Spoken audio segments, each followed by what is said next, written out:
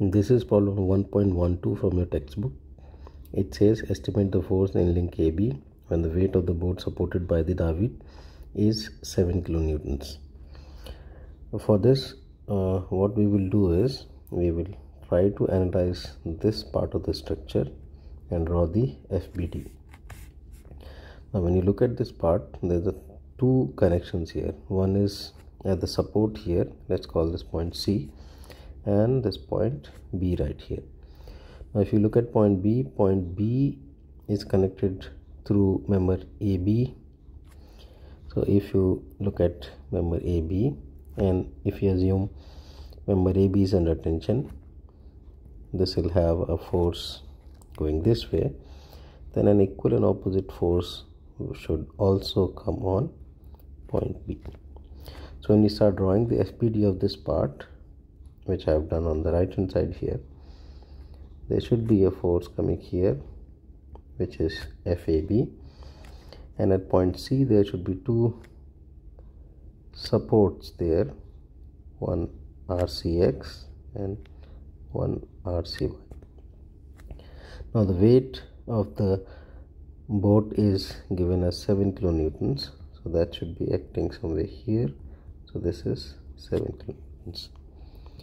Now to find out these forces, we will try to analyze this FBD for static equilibrium, and the condition for static equilibrium is summation of forces in x and y equals to 0 and summation of moment equals to 0.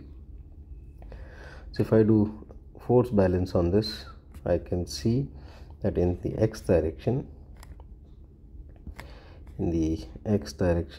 I have RCX minus FAB equals to 0.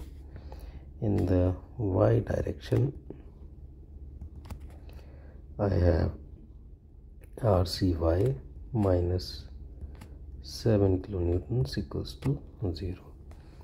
And when I do Z moment balance, and this I will try to do about point C.